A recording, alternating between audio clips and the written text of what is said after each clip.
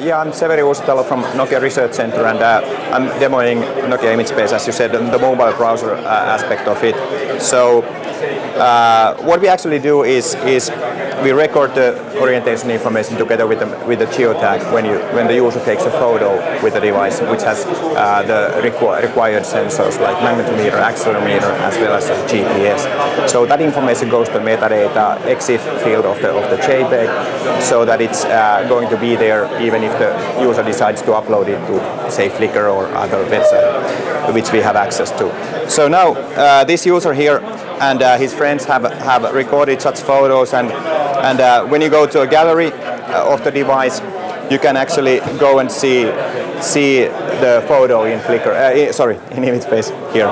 So it flies you to the place that the photo was taken at on the map, and you can view it of course in the full view. You can comment it as you can in using Flickr comment fields. There's been some demo comments there.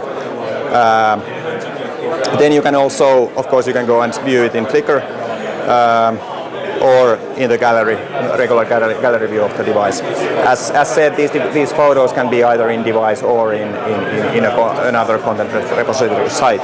So now we can fly through these photos like this, so that you can see that, okay, if I say went to this mode, this application from gallery, you can see that, okay, so there were some other photos also taken around it. So I can also view it from higher up. This is also a nice flight simulator for N900. So you can fly around to see some other content here.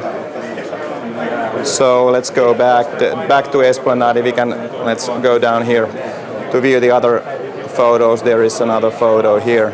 And so as you can see, if you didn't have the orientation information, you couldn't show the photos this way aligned compared to each other. So basically this is what the simplest features of, or simply put, what ImageSpace is.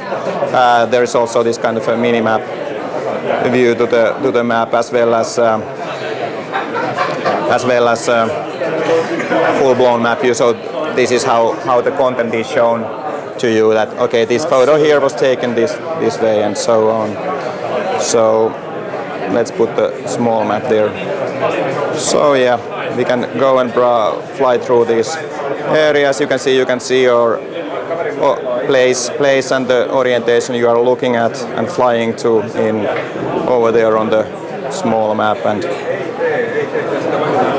again we can go back to the individual photos. And also you can go to your friends and your own content which is in Flickr here, and browse through those here. So these are all those photos are fetched from Flickr here. So this is pretty much what we have currently here. So it's really about looking at images in a more context-sensitive way in terms of geotagging, but taken to the next level. Exactly. Yeah.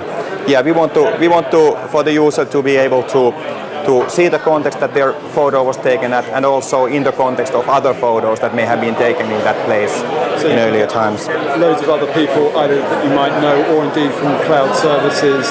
Even in those cases, yeah. So currently, of course, there is the caveat that we only show the photos which have the required orientation information, so there isn't that much content like that. But of course, we could show only geotagged photos also. But then again, it kind of breaks the story a little bit here now, so we can as well. A research center project. Yeah. So at this point of view, it's in a few years, sort of accelerometer and magnetometer sensor information will be in every photo taken on the mobile device. Yeah, exactly, and also, well, we will actually provide the user option to manually also orient the best photos. He might be even excited to have his best photos there oriented and included in this kind of a system.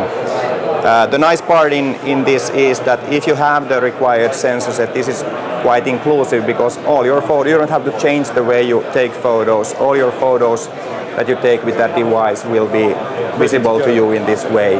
So